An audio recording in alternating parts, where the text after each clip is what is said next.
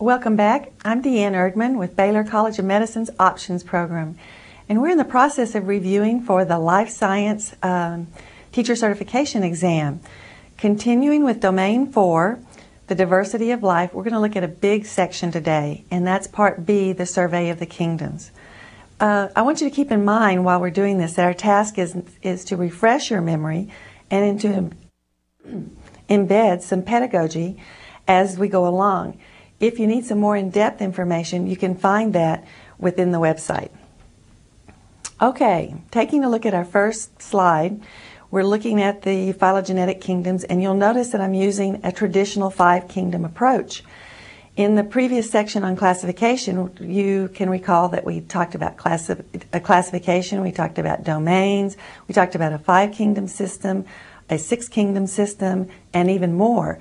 And just for clarity, we're going to stick with the 5 kingdoms classifications today, and I think that will serve our purpose as well. Anytime you're looking at a chart like this, instead of just reading it off to students, you want to go through and show part of your thought process in creating something like this. And as we look, you'll see that we're looking at cell structure, we're looking at cell type, and we're looking at nutrition. We've got the monarans, the protists, the fungi, the plants, and the animals. And the first thing that I notice in looking at this chart is that the monarans are the only ones that are prokaryotes. Everything else is a eukaryote. So that's one of our first big divisions. Within the monarans, we have eubacteria and archaeobacteria, and we look at those and divide those, first of all, by whether they have the presence or absence of peptidoglycan in their cell walls. And we're going to investigate that and explore that a little further later on. Let's skip over the protists for a minute and go to fungi. And when we look at the fungi, you see that they are multicellular, except for the yeast. And don't overlook the yeast because that's a very big group of organisms. They don't move. They're heterotrophic. And of course, we're talking about decomposers in the case of fungi. And they have chitin in their cell walls. And I want you to kind of think and stretch back in your memory and think about where else you've run across chitin within the world of organisms. And it's kind of an unusual thing to find it in the cell wall of the fungi. So it's a very defining characteristic. Take a look at plants. How are they different? They're multicellular again. They are non-modal. And when you look at those characteristics and compare with fungi, you can see why fungi were in the plant kingdom for a while. But the plants are autotrophic, and their cell wall contains cellulose, so there's some big differences. When we look at animals, again, eukaryotes, again, multicellular, but now another difference, they're motile. They can move at some time in their life, and they're heterotrophic and no cell wall. Now, that takes us back to protists. And why did I skip them in the beginning? Well, you start looking, it's kind of a catch-all category. They're eukaryotes, but basically, from that point on, it's anything that's not a fungus, not a plant, and not an animal. And it's pretty exciting working with this group right now because of all of the new molecular data that's coming in. We're really beginning to unravel some of the mysteries of this big group. So I don't think you'll see them all lumped together for very much longer. When we looked at that chart, viruses weren't anywhere in the pictures. So where do they fit in? They don't meet our characteristics of what we call alive. And this is a great time to go back and think about the characteristics of life. And you would have done this with your students pretty early on in the year. One of the activities I might have done with them was to place a lot of things around the room, from living plants to maybe something inactive like yeast, a fan that's turned on and moving, a candle that's burning. Ask them to develop their own chart about how they're going to decide whether something's alive or not, and then go around and make a decision. And so you can recall that information. And it's really important to continue to do this throughout your teaching, because you'll be surprised sometimes how kids' perception of something that you taught, that you thought they had so well, changes. And it gives you a chance to correct those inaccuracies. Plus, it gives you a chance to make some new connections. And the more connections you make, the longer they're going to put it into their long-term memory. And it's going to become something that they understand versus something that they memorized. So when we're looking at viruses and we start going back through all those characteristics of life, we see that They're first of all, they're not even a cell. They do have nucleic acids, but in most cases just DNA or RNA, and that's very different from all of our living organisms. They have a protein shell, not a cell wall. That protein shell is called a capsid, and they have some pretty interesting shapes, usually a polyhedron or a helix, and they can be crystallized. So, very unusual group. They don't grow. They don't maintain homeostasis. They don't metabolize on their own. And in fact, in order to replicate, they have to be in a host cell. So if they are alive, if you want to stretch that point, I guess they'd be about the most extreme form of a parasite that you could even imagine. If we take a look at the lytic and the lysogenic life cycles of viruses, it lets you kind of have a clue on how clever these little quote-unquote organisms are at being able to adapt. And the first thing that the virus does is it attaches to a cell, and it's a specific cell, and it's recognizing a receptor site on the outside of a cell. And the first thing that should come to your mind is, why would a cell have a receptor site to receive a virus? Well, it doesn't. Take your students back to the point where we were looking at cell membrane, cell transport, receptor proteins, all of those kinds of things, and talk about why they're there and what they're there for, and that the viruses have made an adaptation where that they can use this to gain entry in the cell. It's sort of like they've got the secret password. So they attach to the cell, they inject their DNA or their RNA, and that takes over the host cell's machinery, and the cell now starts to be a virus-producing machine. It produces additional protective coatings, it produces the nucleic acid, it assembles them, and then the cell lyses and releases everything. Let's look at the other cycle, the lysogenic cycle. This one, the virus inserts itself, but it just inserts itself into the genome of the host cell, and it remains inactive. And so as the host cell goes about its business of doing normal things like reproducing, it reproduces that viral DNA along with it. And the repercussions of this are pretty easy to see, that if this virus decides to become active or go into a lytic cycle, now you have many more cells that are involved and affected, and the potential harm to the organism can be much greater. Viruses cause a lot of plant and animal diseases. We even have small pieces of viruses. If viruses weren't enough problem, we have prions and viroids. And the viroids are involved in primarily plant diseases, and the prions are involved in diseases or disorders that affect animals. Some examples of viral infections, of course, smallpox, which has been in the news lately, chickenpox, herpes, HIV. Let's take a look at the kingdom Monera, if we're going to call it a kingdom. And we're going to look at the eubacteria first. And generally, this group is the most numerous group, so we just refer to this group as the bacteria. And remembering back, they're unicellular, they've got prokaryote, they're prokaryote cell. They do not have introns in their genome, which is something very different from eukaryote cells. They have peptidoglycan in their cell wall. And remember, the presence or absence of that peptidoglycan is one of the things that you use in identifying bacteria with the Gram staining technique, gram positive, gram negative. And this is an easy technique that you can use with your students. It's one of the things that the options program is aimed at, is because a lot of you guys that are looking to become teachers also have really strong research skills, and we want to see that in the classroom because it's really a useful tool with students. And you can find most of the equipment and do this process pretty easily with them. Another identifying mark with the bacteria are their shape. And you remember the cocci, which are the sphere shape, the bacilla, which are the rod shape. And to further identify them, they have little patterns. Some of them like to pair up. Some of them want to be in clusters, a little disorganized. Some of them want to be in tetrads. So that's an identifying mark. And the spirilla, which is a corkscrew shape. Many are modal. They can move with flagella. Some of them can move with a corkscrew fashion. Some of them slide on a layer of a slime. when I'm thinking about bacteria, they were here long before us, and the way it looks, it's looking like they'll be here long after us as well. And you start to look around at where they are. They are everywhere. They're on the surface of organisms. They're inside organisms. They are in very cold, harsh environments, in hot environments, wet, dry, you name it, bacteria are there. So in order to fit into all of those, they've got to have some very unique abilities to adapt. And as we take a look at, first of all, nutrition, bacteria have some very ingenious ways of obtaining their nourishment.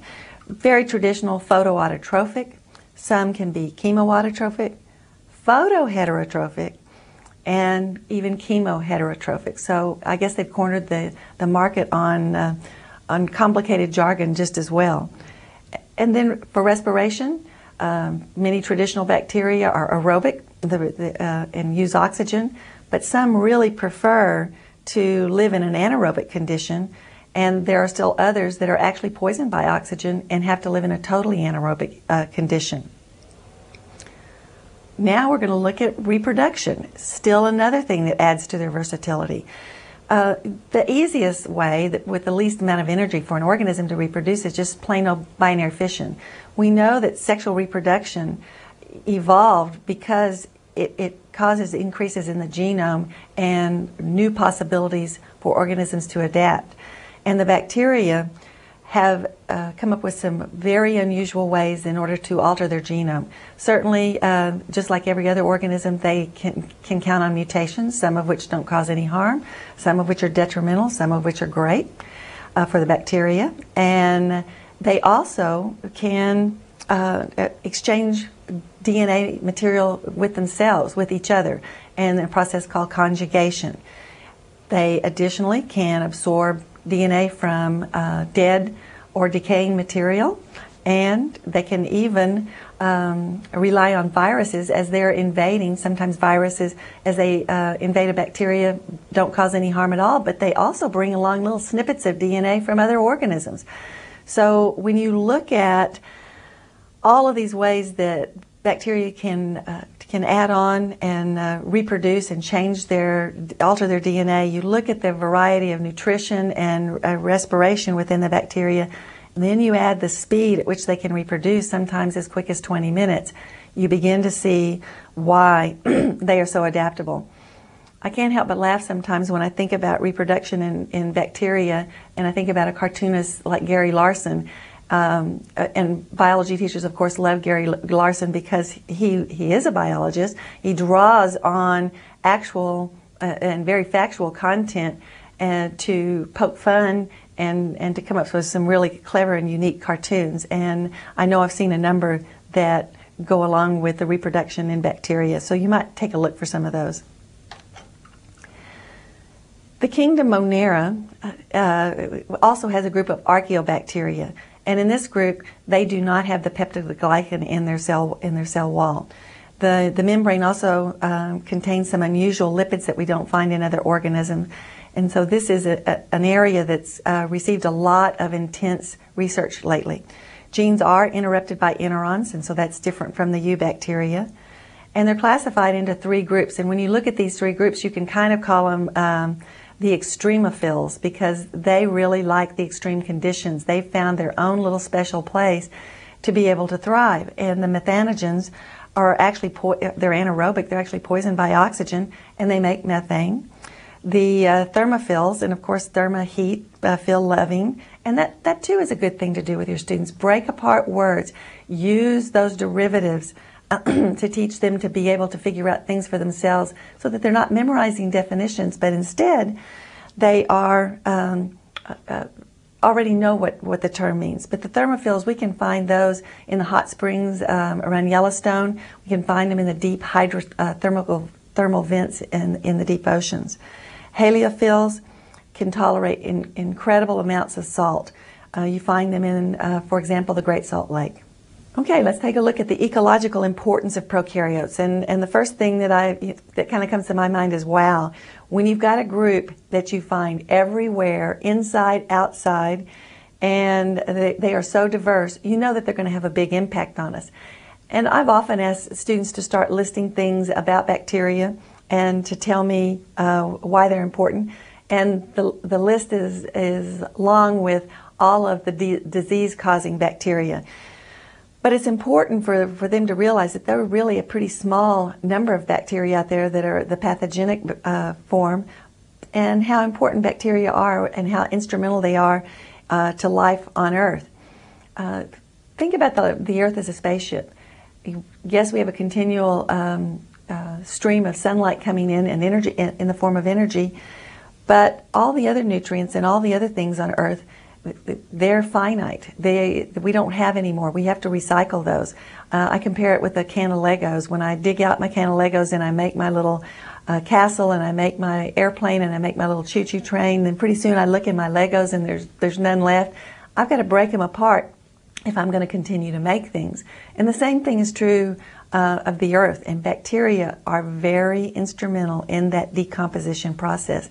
Think about everything that's ever lived, and if it died and wasn't decomposed, not only would it be a big eyesore and a lot of trouble to tramp through all of that, but we wouldn't have any more nutrients, we wouldn't have any more building supplies to keep going with new organisms. Bacteria have a very unique ability to fix nitrogen. As we're sitting here, we're breathing in and out about 79% of nitrogen. We can do absolutely nothing with it. Yet nitrogen's a real important part of our bodies. It's an important component of proteins. So we rely on organisms like the bacteria to be able to convert that atmospheric nitrogen into a usable form for different kinds of organisms. Once again, here's another tie. You would have already covered the biogeochemical cycles. This is another time to revisit it and talk about the importance of the nitrogen cycle and the role that bacteria are playing in it. Bacteria form a lot of mutualistic relationships, and if you remember the term mutualism, it's a form of symbiosis. And in symbiosis, you're looking for a long-term close association of organisms.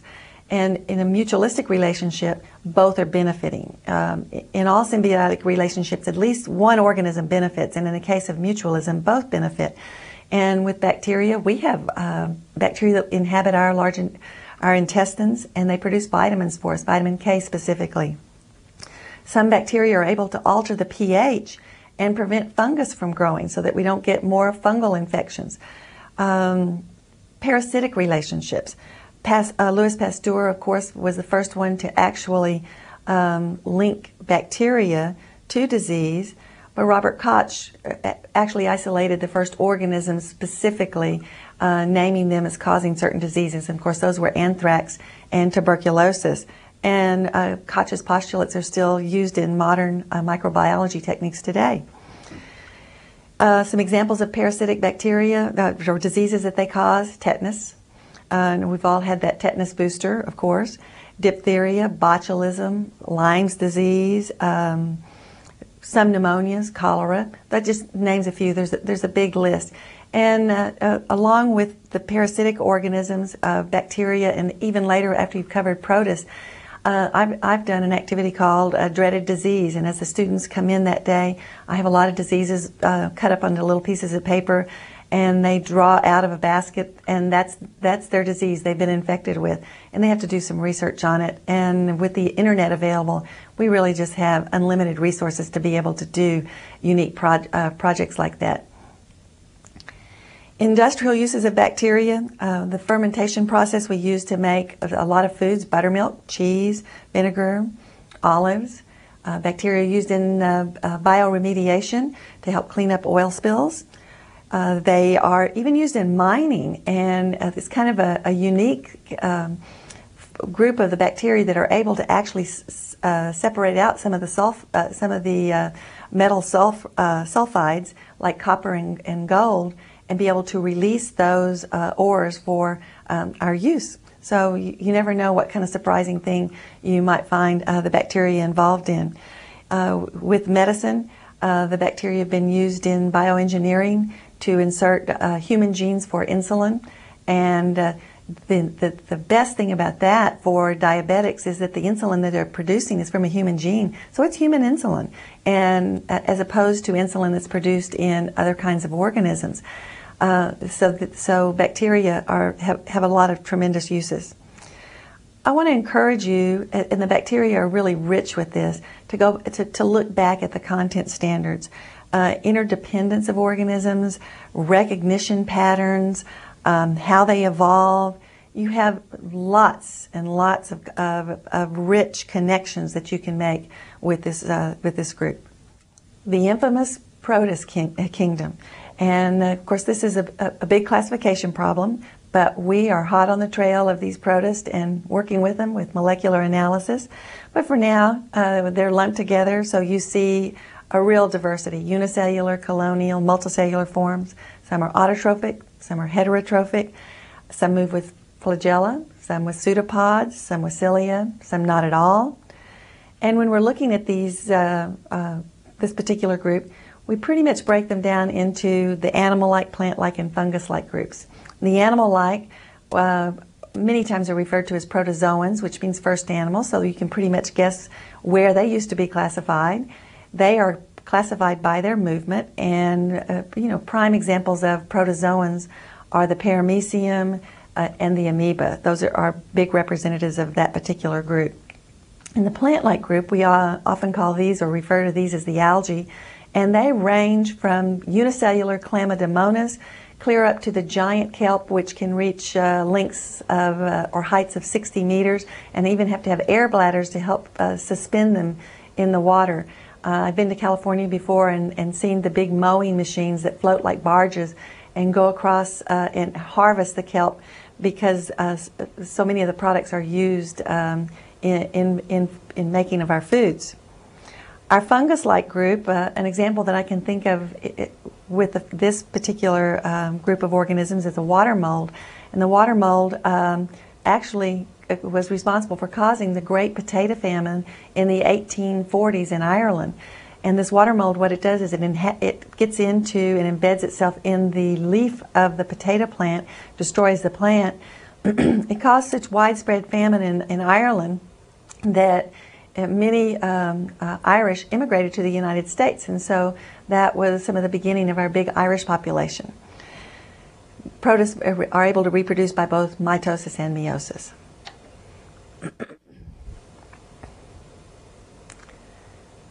The ecological importance of protists, they're of course a big foundation of our food chain, and they are one of the prime components of what we call the phytoplankton that float in the ocean. They produce a tremendous amount of our oxygen as well. It's real easy to overlook little one-celled organisms and think of them not being very important, but they actually produce over 50% of the world's oxygen. And so care of our oceans and introducing that to students, and that they're not limitless, and they do have an impact on us, and they are important, is a good and a very important concept. You have to remember that when you are teaching biology in high school, especially 9th and 10th grade, that there are a lot of those students that aren't going to take biology again. They may not even go to college. And so this is our last shot at them. So we want to make sure we do a good job, that we're good stewards of giving them some practical information about applying biology. After all, you're a living organism in a living world. You need to understand a little bit about it. The protists are also important in decomposition, and you can pull back again to your discussion of bacteria. Don't miss opportunities to weave in learning as you go. The protists are involved in a lot of symbiotic relationships. Some of the mutualistic relationships that I can give you an example of might be euglena. And euglena are used in sewage treatment plants. And what they do is they can switch between an autotrophic and a heterotrophic mode. So they begin to decompose the sewage heterotrophically. And as they do, they consume all of the oxygen in the water. So then they can just move into an autotrophic mode and produce oxygen. And that helps keep the cycle going, and the sewage gets decomposed the way it should be. Trichonympha is a little protozoan that lives in the gut of the termite. Termite can't digest wood any better than we can, But this trichonympha produces an enzyme, cellulase, which helps the termite to be able to digest the wood. In turn, the trichonympha is getting lots of food and a great place to be protected. Parasitic examples, African sleeping sickness is a very traditional example that you see, and of course African sleeping sickness and malaria are really caused by protists, but they're transmitted by arthropods. The African sleeping sickness with the tsetse fly and malaria with the mosquito. And it's good to correct the misconception that it's the arthropod or the insect that's transmitting the disease. It's really a protozoan, and they have very complicated life cycles. Amoebic dysentery, of course, is another cause of disease from this particular group. Medicinal and industrial uses, medications have been created from compounds from protists that help treat ulcers, they help treat blood pressure, and help treat arthritis, just to name a few. We have a lot of products that come from algae. The diatomaceous earth that's in a swimming pool filter comes from the shells of diatoms, which are in the same group as amoeba. It's kind of hard to think of something with a shell related to an amoeba, but they have the pseudopods that they stick through their through the little openings in the shell. They're used in fine polishes. Some protists are used in making of waxes and plastics. Many protists are bioluminescents. They are able to convert light energy to chemical energy, and that luminescent ability gives them some reflective properties that are used in some of our paints. Some protists are also used in the production of lubricants. So, and the list goes on, and that's another place that you can spark students' interest who are interested in this to see what other kinds of things that they can come up with. I've often done a project called Have You Eaten Algae Today? And I've given them some products that can be found on food labels that are made from algae, and had them go about their day and just see if they can collect, how many labels they can collect that have algae in them. And I give them some samples, and a lot of times they're pretty surprised. The fungus. Some examples to start out with. Mushrooms. Almost everybody, if you talk about a fungus, will talk about mushrooms. And even something as good and yummy to eat as the portobello mushrooms. And truffles, not the Godiva kind that I like, but even a more expensive version that pigs are used to help sniff out. Moles, mildew, bracket fungi. Those are all kind of some examples in that group, and it's a good idea to kind of get people thinking about and visualizing what you're talking about before you just start jumping into kind of obscure characteristics. They're eukaryotes. They have chitin in their cell walls, and earlier I asked you to think about where else you run across chitin in the world of organisms, and I don't know what you came up with, but you find chitin in the exoskeletons of arthropods, and so that's kind of an interesting link, because fungi don't seem like they have anything at all in common with those organisms. All of the fungus are multicellular with the exception of yeast, and as I said earlier, don't discount the yeast because they are a very large group, and there's a large number of species of them. They are heterotrophic, primarily decomposers, and their body of the fungus is really probably quite different than you might think of. It's really composed of long, slender, little tube-like threads that for the most part you don't see. When you look out on your lawn and you see a lot of toadstools or mushrooms popping up, you're really just seeing those showy reproductive structures. And if you went under the mat of grass, you would see something that almost looked like crushed spider webs, and that's mycelium, or a mass of hyphae. And that's the true body of the fungus. And the showy mushroom is just there temporarily, and it's just to put out the spores. Think about the pattern that you see. You notice that it almost makes a circle, and sometimes we refer to this as a fairy ring. And you might ask, it's always good to get kids to think about why it looks like that. Well, as the fungus is decomposing things in its center, it's moving further and further out. And so it makes good sense to put its reproductive structures up at the outer edge of where the fungus is actually living, so that it can spread its spores a little bit further. Ecological importance of fungus. again, they're decomposers, and without the protists and without the bacteria, we'd be in big trouble without this decomposition process. As far as symbiotic relationships, parasitic ones that I can think of with plants, ask your students if they've heard their parents talking about problems with their yard. They're talking about brown spot or brown patch. They're talking about black spot. They're talking about mildew, maybe on their crepe myrtles. All of those are caused by fungus. With animals or with ourselves, for example, you may have had the unfortunate or unpleasant experience of having athlete's foot or ringworm. Those are caused by fungus.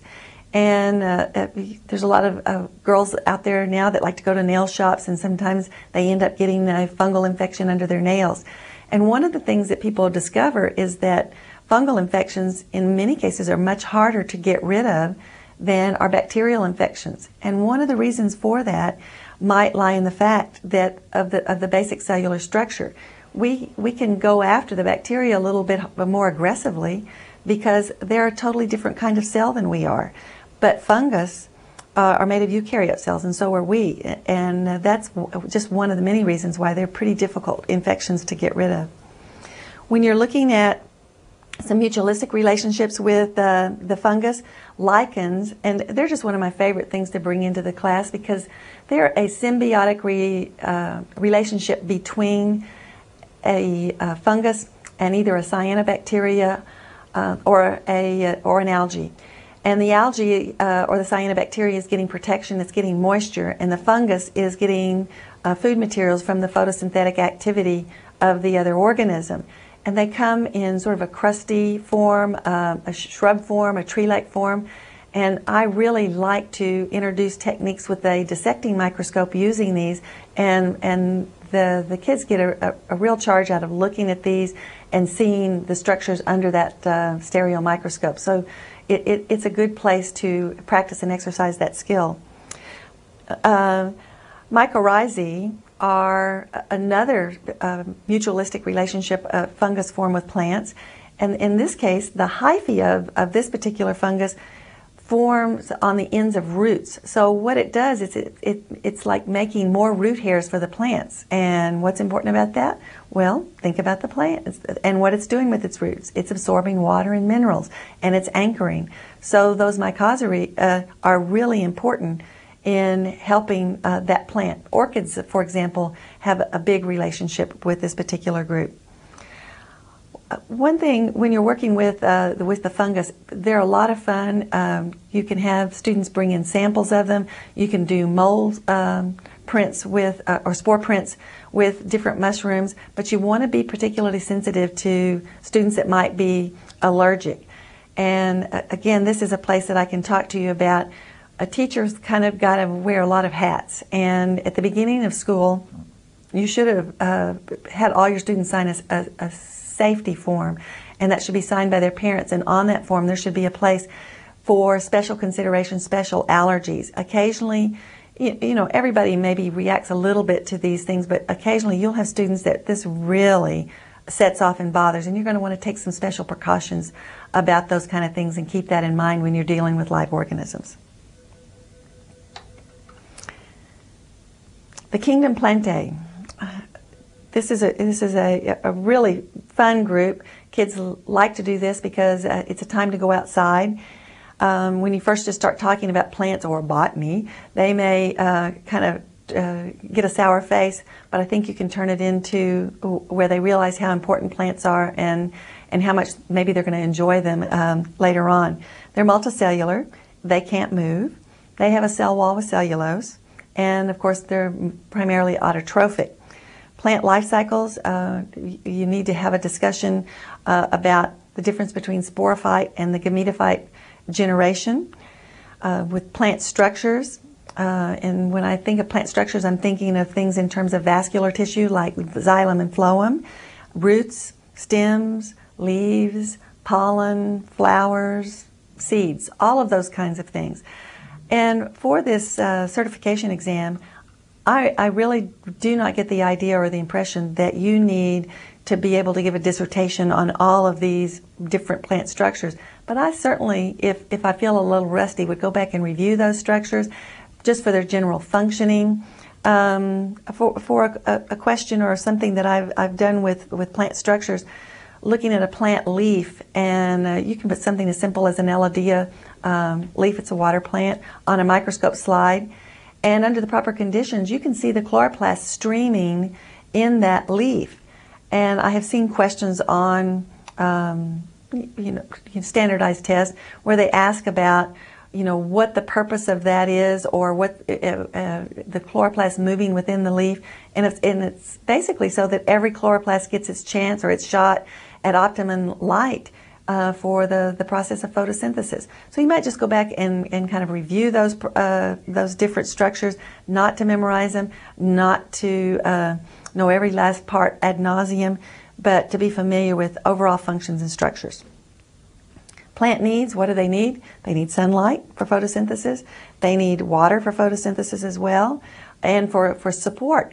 Plants don't have a skeleton like we do, so they've got to depend on turgor pressure, that internal support along with the cell wall, to be able to stand up straight.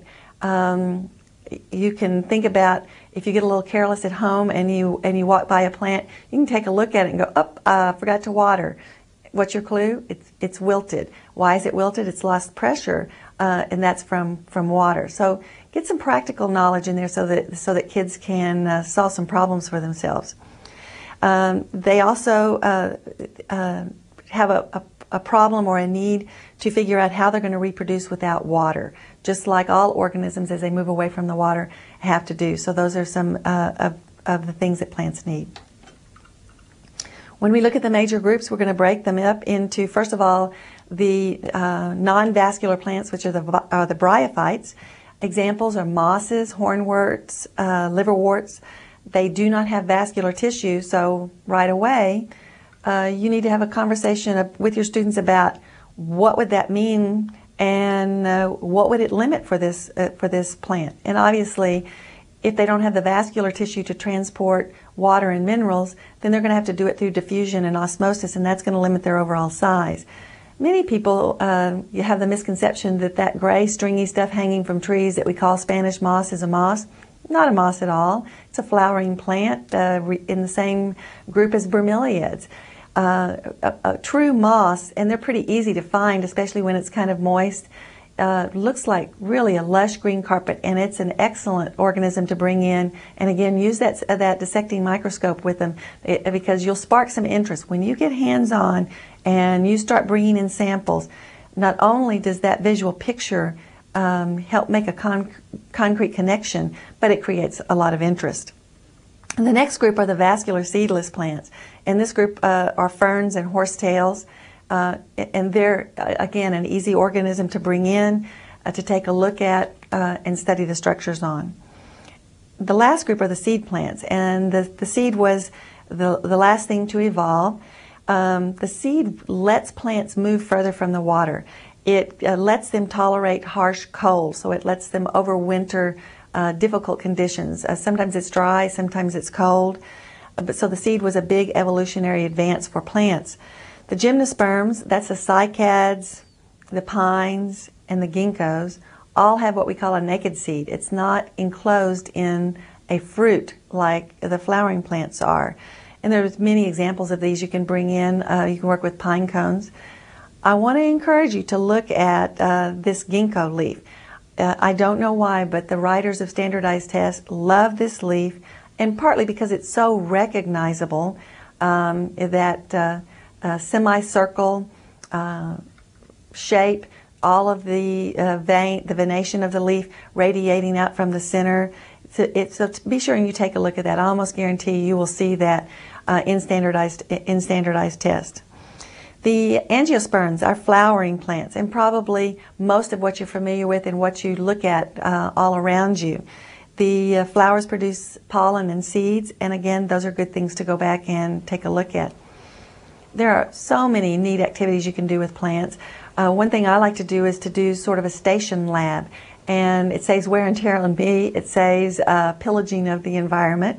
So you can bring in examples and station them around the room, let kids have hands-on looking and classifying different kinds of leaves, looking at different kinds of flowers, perfect and imperfect, looking through the microscope at root structures, examining the fibrous root system versus the taproot system, looking at the spores on ferns. Once they have found those kinds of things, you can do sort of a scavenger hunt and go out in the field and have some conversations and have some exploration about what they're seeing out around the schoolyard. Another neat thing to do is to do sort of a lab called supermarket botany. And with that, in the produce section, to talk about, we call that section the fruits and vegetables. But what is a vegetable? It's a good question. We know what fruits are, or at least we think we do. If you ask students to name, they're going to name peaches and pears, but they're probably not going to name a cucumber or a tomato, and those are fruits. What things in the produce section are actually fruits? What things are actually seeds? And what things are actually plant parts? They might be a root, they might be a stem, they might be leaves.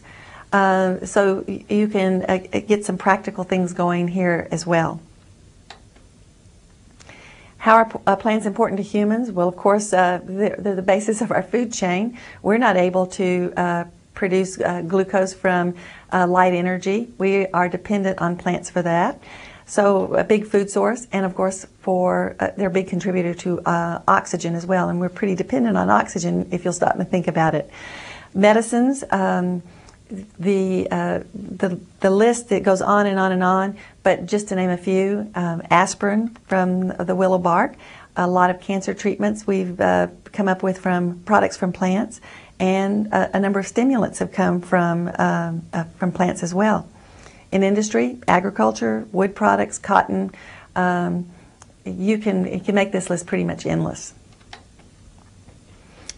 Kingdom Animalia. Finally, this is where we fit in. I don't think it hurts to talk to kids about our characteristics, and that this is where we fit into the scheme of classification. No cell wall, heterotrophic, and here's a chance. I haven't talked about this when we've been talking about autotrophic and heterotrophic, but be sure and revisit the energy pyramids and the trophic levels that you talked about with ecosystems earlier in the year. Go back to that learning and revisit it again. All animals are motile and able to move at some time in their life. Sometimes it's just as a larval form, and sometimes it's throughout their adult life. Reproduce sexually. And they do have 3 distinct body layers of tissue, which are going to give rise to all of our specialized organs and systems and organ systems. That is with the exception of the sponges. They have distinct body plans, again with the exception of the sponges, that are arranged around a central point or axis. And we refer to these 2 kinds of symmetry as radial symmetry and bilateral symmetry. I think about a sea urchin has pentaradial symmetry. I think about coral polyps have radial symmetry. When I think about a crayfish, bilateral symmetry. And of course, what do we have? Bilateral. Now let's break the animals apart and look at the invertebrate group and the vertebrate group.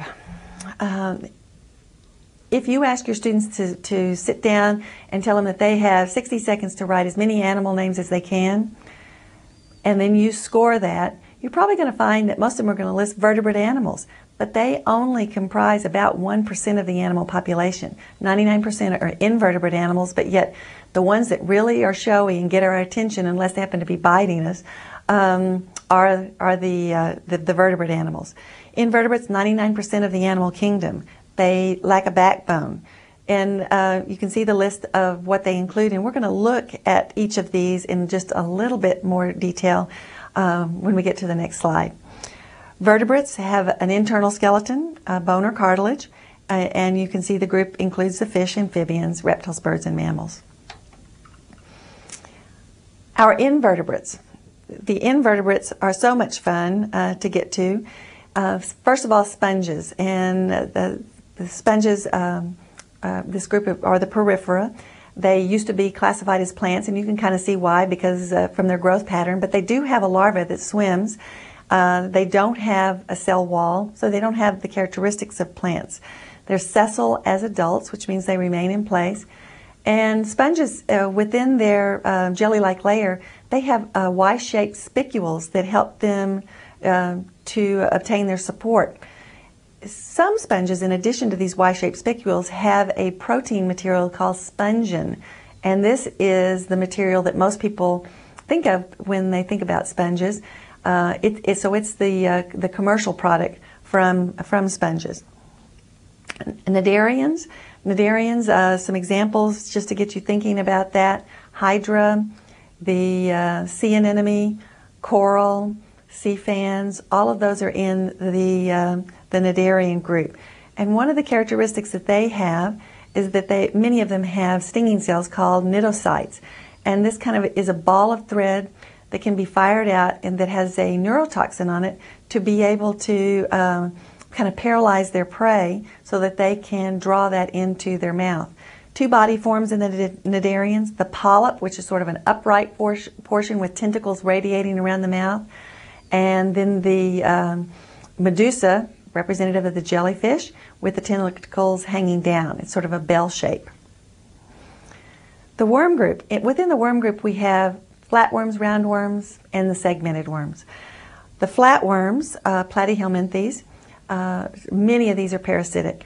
There is a big free-living group, the planarian, and planarians are just renowned for the kinds of things that we can do with them in biology. They're a very easy organism to obtain and work with the concept of regeneration, and chemotaxis or phototaxis, whether they are attracted towards light or towards other kinds of chemicals. There's a lot of neat experiments that you can do with these organisms, and they are free-living.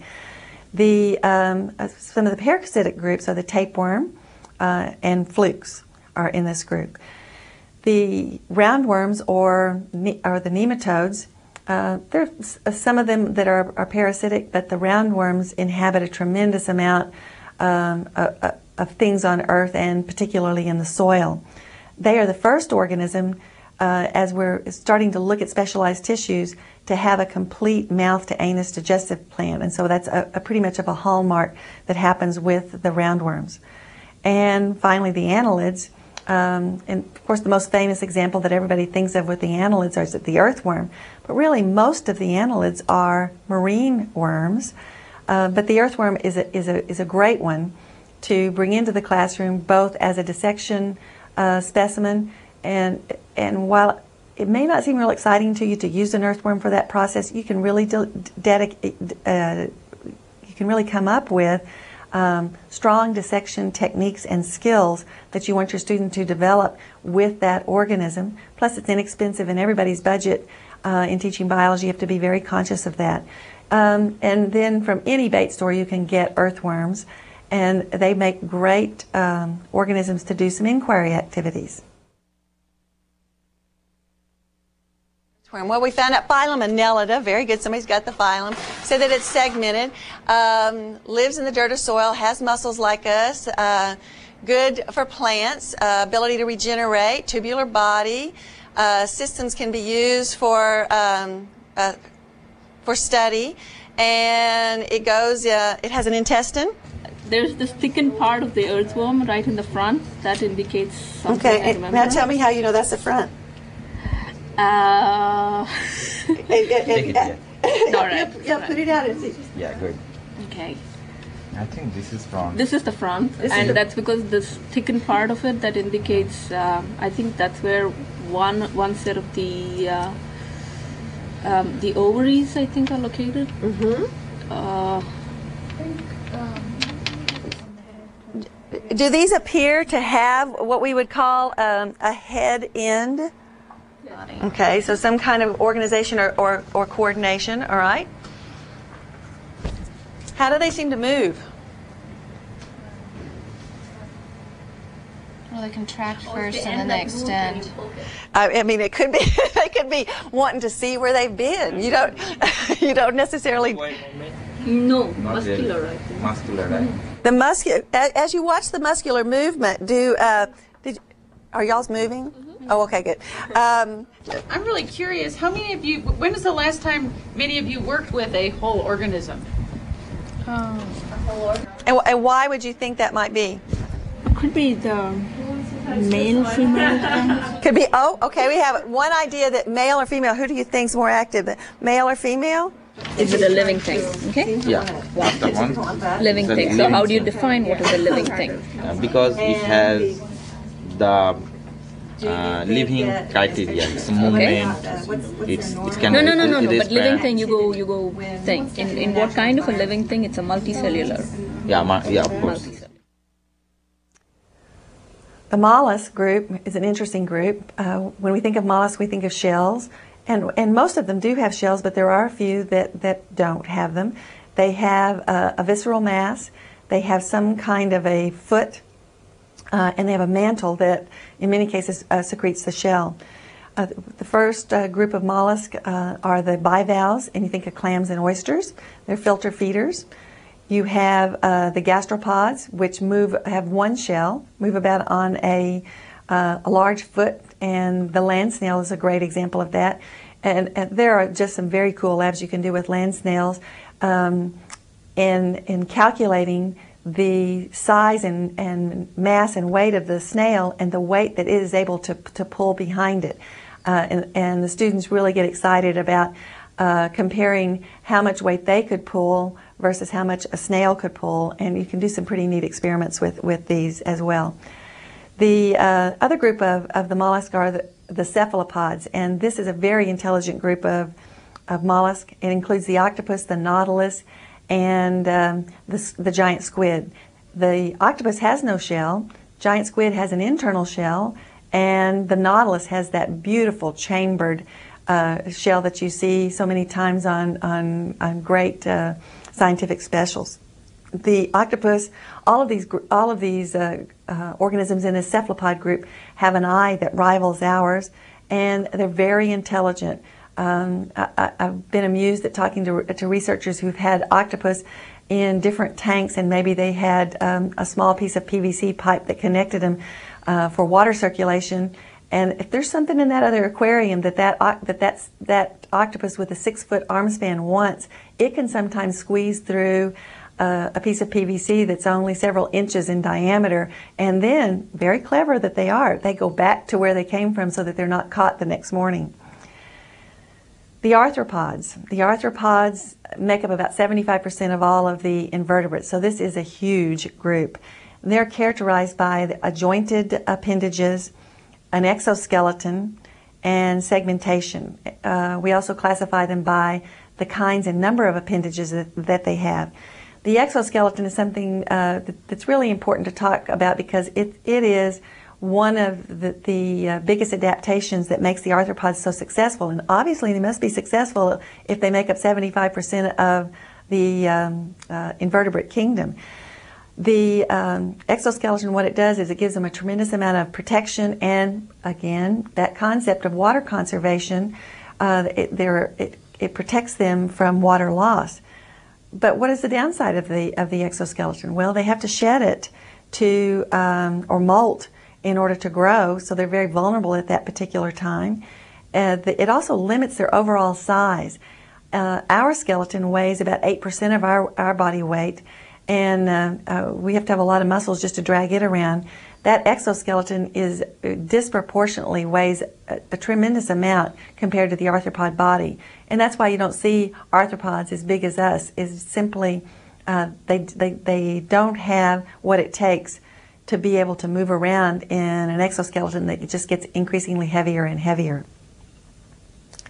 Echinoderms, and the echinoderms, example, starfish, the sea urchin, sand dollars. The starfish have an extremely unique adaptation called a water vascular system. They're able to pump water in through a series of canals out to tube feet, and through these tube feet they're able to conduct respiration, they're able to move about and feed. So this is a key characteristic of the echinoderms. We want to take a look at the vertebrate animals, and in a discussion of the vertebrate animals we need to talk about chordates. And only the lancelets and tunicates are not vertebrates within this group, but you do need to spend some time talking about the three primary characteristics, or sometimes four, of chordates: the dorsal hollow nerve cord, pharyngeal gill slits, the notochord, and a post vertebral tail or caudal vertebrae. And this is at some point or some time in their life cycle, not necessarily as an adult. Of the chordates that are vertebrates, and that's the biggest majority, you can see that what our groups are. We have the fish, amphibians, reptiles, birds, and the mammals. And the fish, we want to take a look at these progressively and see what kind of adaptations they've been accumulating and the complexity that they're amassing as we move through these different classes. The fish has two-chambered heart, breathes with gills, and our basic groups, Agnatha, that's a jawless fish. Example is the lamprey. They don't have paired appendages, they don't have scales, and they're parasitic. Chondrichthyes, the shark, skates, and rays, and of course you could probably talk about sharks for weeks on ends, because the students love to do that, but don't fall into that trap. You'll run out of teaching time. But they are an area and a big interest of students. They have paired appendages. They have an evolutionary advance of movable jaw. Unfortunately, sometimes with shark attacks, and a placoid scale. And the placoid scale is different from the overlapping bony scale of the next group of fish. It sort of is an interlocking scale, like a puzzle. And even the teeth of shark are modified placoid scales. You can run your hand across shark skin and feel that little bump or little knob on the placoid scales. Osteichthyes, what does oste mean? Bony, ichthyes, fish. Again, take time to break these words apart. If you practice it all the time when you're talking, you'll find that students will pick up that and model that behavior. Examples, bass, tuna, salmon. The bony fish have a lateral line of row of pitted scales that lets them sense vibrations and movement in the water. They have a swim bladder that lets them swim at different kinds of level. So they're they show some big advances over the cartilaginous fish. Amphibians. When we move to amphibians, amphibians go through a big metamorphosis, and they start out in the water because they're tied to the water to reproduce in. They have not yet come up with whatever unique adaptation it is to let them be freed from the water. So they have to reproduce in the water, and for the most part their larva develops there. The larva usually starts out with a two-chambered heart, gills, and is a herbivore. When they metamorphosize, as adults, they have a three-chambered heart, they breathe with lungs, and they become a carnivore. So you have big changes in the digestive system as well. This group includes a small group called the caecilians, then the toads and frogs, and the salamanders. Reptiles. The reptiles now have come up with a very important advance, and that's the amniote egg. And the importance of the amniote egg is that it freed them from reproduction in the water. So now with internal fertilization, they are able to enclose their embryo in sort of a self-contained little bag of water, and it can be laid on dry land. Think about all of the habitat free from competition that the reptiles had to move into for this kind of or this size organism once they came up with this advance. Most reptiles have a three-chambered heart, or in the fourth chamber, the ventricle is partly separated, and only the crocodile group has a complete separation in the chambers of the heart, and that's a pretty important defining characteristic within this group. We have the snakes and lizards, the tortoises and turtles, and we also have crocodiles in this the group. And again, just like the sharks, kids really like the reptiles. You can spend a lot of time. They have scales to prevent water loss, and you can bring these in and have them in the classroom really pretty safely. But I would be careful and make sure that you're always careful that you don't have any poisonous varieties. The birds. defining characteristic are feathers. And when you look at the feather, it is just such a special structure. It combines a nice flat plane to work against the wind, but it maximizes the bird's need to be light, and it needs to be light for flight. Everything about the bird is about flight. Hollow bones, air sacs that extend down into the body cavity for cooling, and for efficient respiration flow through the lungs so they have a continual flow of oxygen. And you can do a lot of really neat things with the birds, particularly with examinations of the feathers. Most students don't realize how unique they are and all the different things you can tell by looking at them. Have you ever taken a look at a wing feather of a bird and noticed that one side of the feather is more slender or not quite as wide as the other side of the feather is? And there can be a number of adaptations for that. Number one, the shorter side presents a little sharper leading edge against the wind. But think about every feather in the wing, you trim just a little bit of mass off of it, you've reduced the weight. So they're really a weight-conscious organism. The mammals, within the mammal group, the single defining characteristic, or there's several, but the most important, of course, would be hair. They also produce milk through mammary glands and nourish their young. Three kind of unusual groups of mammals, of course, the monotrims, which are the egg layers, duckbill platypus and the spiny echidna. They don't have nipples, but instead the milk kind of oozes through a sweat gland, and the young lick that milk off the fur of the animal. Then we have the marsupial group, which everybody immediately thinks of the kangaroo or the koala, or in our case, the opossum. And the young in this group are really born in an embryonic stage, and they have to crawl up into the pouch of the mother, and they're nourished there sometimes for as long as a couple of years. So the marsupials have that real unique adaptation. And then the last major groups of mammals are the placentals. And the placentals, of course, nourish their young through a contact with the mother's blood supply in a membrane called the placenta. On this next slide, I did an activity with some option students where we were looking at a way of exploring all of this diversity. And I want to show you some little excerpts from it, because I think that it's something that just by listening, you'll gain some insight for your own purposes of review, but it might spark your creativity in creating something like this for your own classroom. And we will put up a lesson plan of this on the website as well. When you look at the directions for this particular activity before we start looking at it, as the first thing that I did was to place a label around the room, one for each kingdom. And then on sticky notes or post-it notes, I wrote down a number of different kinds of characteristics of all the organisms, and I scanned some images of different organisms, so we had pictures. And I put a sampling of those into a little Ziploc bags. I divided the students into groups. In the case of what you're going to see, groups of 2. And their task was to open their bag, sort out all of the characteristics, and try to figure out what organisms they were represented and what kingdoms. So it kind of made them start thinking globally about the overall characteristics and the kinds of organisms that you're finding in each of these categories.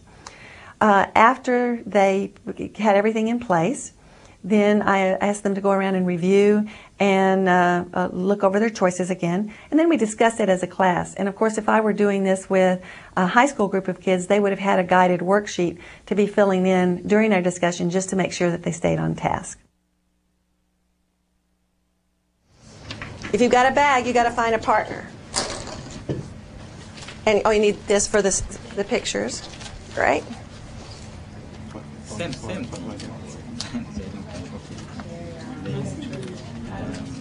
What is that? Fungi, like plant, like... Most prevalent life form found in the whole biosphere. Okay. So it's not popular. Same exact. Like cocci, what do you think it's associated with as far as which kingdom? Okay. Dominant life form. Okay, right. And so over there, would you say, do you in the archaeobacteria and the eubacteria, do both of them have cocci form? If they do, then you'd put it in the shared column. If I don't know, what's your next best guess? Fungi? No. Think about characteristics of fungi. Is it when you look at algae, are they autotrophic or heterotrophic? Can they produce their own food or not? Okay, so they can produce their own food. What about fungus? Can fungus produce their own food, or do they have to obtain it from another source? From another source. From another source. Okay, so does that tell you whether that's a fungus or not? It's not. Oh, it's not. Plants. This is general. Third one. Pollen. Oh, put it on this one. It's a bowl. Yeah, but we can put as many sets will be more general. So you Yeah, can put general. But no, plants not. Yeah, not all of them. You're walking around and you find something you think definitely doesn't belong where it goes. You may stick it on the wall to the side, but leave it in the same area. So we're going to look at viruses. First of all, viruses, are they one of our kingdoms? No. And are viruses, do viruses exhibit all the characteristics of living organisms? No, they do not. They're sort of out there in between land. So as we take a look here, characteristic. What about contains DNA or RNA? Is that a characteristic of viruses? Is there ever a case when we're inserting some sort of? Is there a possibility that the virus could bring and insert in any kind of beneficial genes? Possible, yes. Possible. So it could be an agent of evolution. Or certainly with bacteria. Okay, good. Lots of thought. And you can see the value of how many connections that we can go from when we look at this kind of thing. And that's exactly what I'm looking at. Capsid, of course, is a structure on the outside. You see all of this diversity that you find within these groups. It lets you know why we can find them in hot ocean vents and why we can find them in the Arctic and why we can find them in inside organisms and outside organisms and everywhere around. Move with pseudopods, cilia, flagella. What do you think? Could be bacteria. Okay. I think it's a protista. Okay, so do you have any indication that bacteria move with flagella? Yeah, we know that. So the flagella would be okay, but what about pseudopods? No. So that's gonna put us out of this category. Gram positive, negative. Is that a test? Is that something that you can do with eubacteria? And just saying that something's positive and negative, what does it have to do with? The staining. The staining, but ultimately the staining is telling you something else about. Well, the protein cell wall, I think.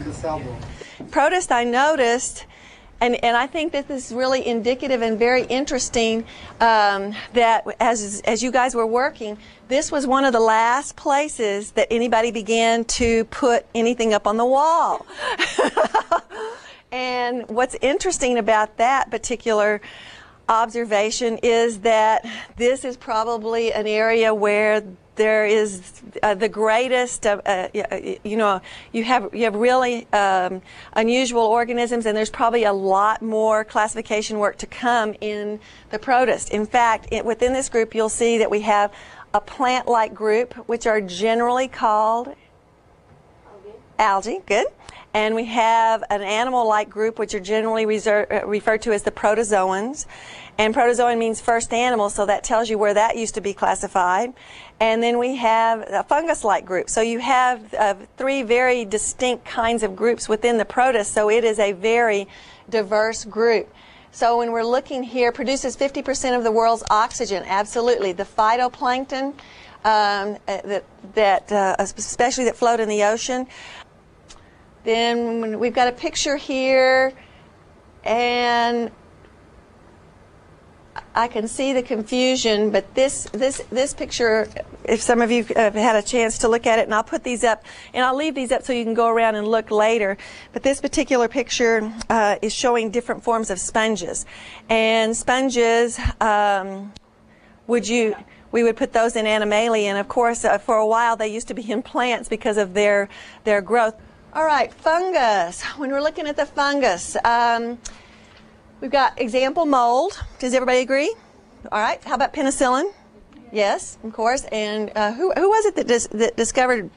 Fleming discovered penicillin, and all multicellular forms except for yeast. That's correct, yeast. And there's over 350 species of yeast, so don't think about yeast as just one kind.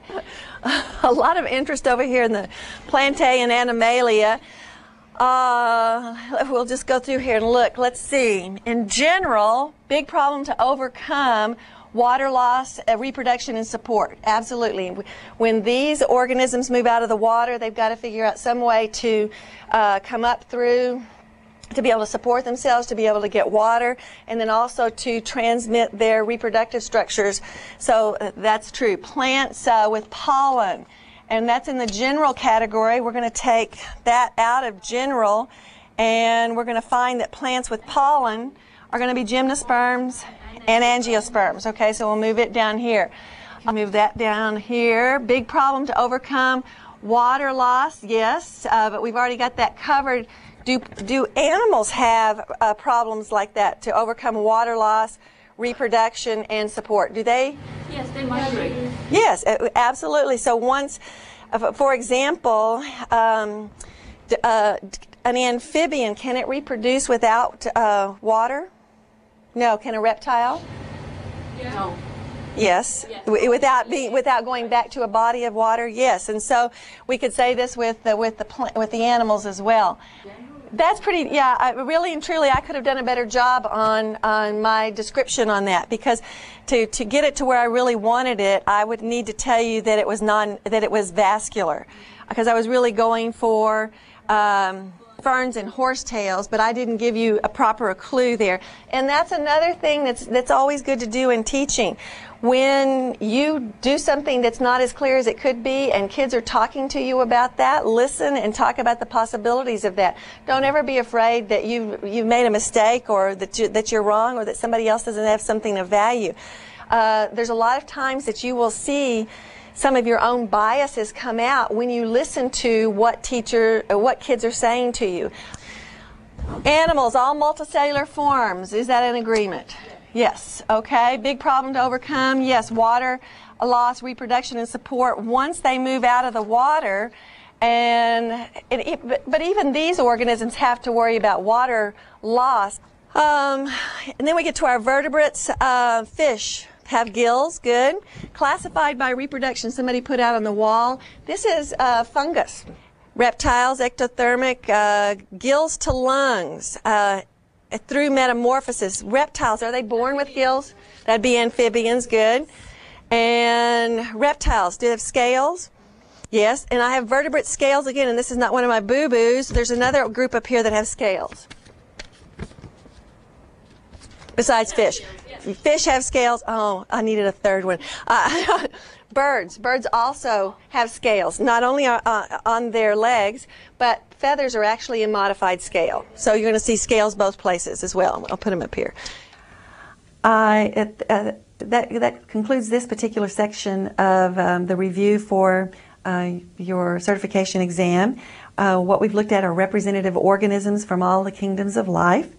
And in any of the cases, obviously in such a short period of time, we can't go into a lot of detail, but my intent was to refresh your memory. And in any place that, as I brought up terms, you went, oh, yes, I remember that, oh, aha, those kinds of moments, that's great. But in the other moments when you think, whoa, I'm really rusty on that, those are the places that you're going to want to go back and look at some of the expanded virtual talks.